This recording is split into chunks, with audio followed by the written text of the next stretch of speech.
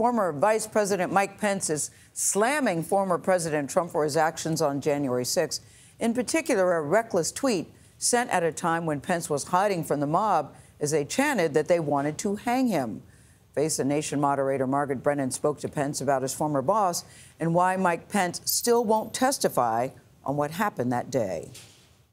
You had such an eyewitness view, sir, for 4 years. You have a credibility to say to the American public whether there is a risk or not of him being commander-in-chief. Well, Margaret, look, January 6th was a tragic day. I've been very clear, as I am in my book, that the president's words and actions in and around January 6th were reckless. The tweet that he issued the day that I was in the loading dock below the United States Senate endangered my family and endangered people that were in the Capitol and was indefensible. The idea of relitigating the 2020 election continues to circulate, as you know that, amongst members of your party. Do you think that continuing to push these claims, as the former president does, is a direct threat? The 2020 election was not stolen. We have a process in this country where states conduct elections. Questions of irregularities or fraud are then adjudicated in the courts. The states then certify electoral votes.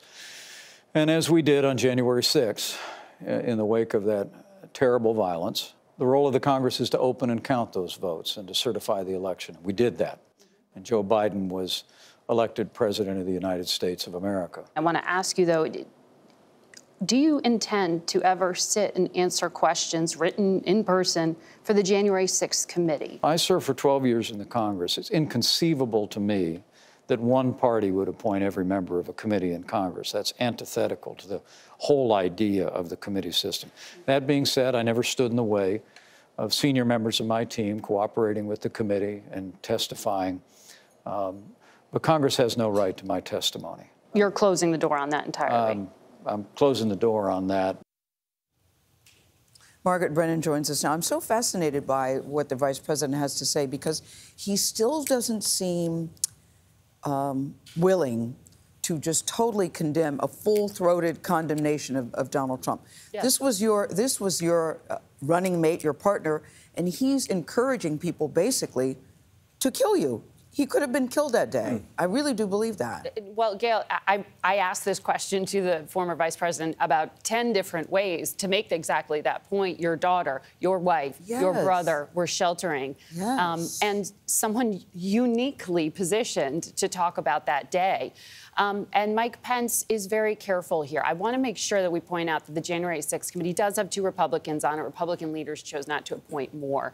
But in condemning the actions and calling the former president reckless and saying he was part of the problem. These are all things he said to me. It's going right up to the line without completely separating from the part of the Republican Party that's very supportive of the former president. The Trump true believers, we called them on election night. Is that why you think he's reluctant? Because I think everybody would understand if he just said, I am very angry. This was very dangerous. I'm very hurt by this and very disappointed in the way I was treated. Because he was very loyal to Donald Trump. He was, and he still says to this day, I am angry, but. And it took him 2 years to say this. So this is going farther. And, you know, we have a number of exchanges about that, but I made that point. I was like, I think most parents would say, if my child was in the midst of this, how could you not be full of rage? He said, I had to move on and deal with the functioning of the country. But this is going to be a challenge for him and for other Republicans seeking the nomination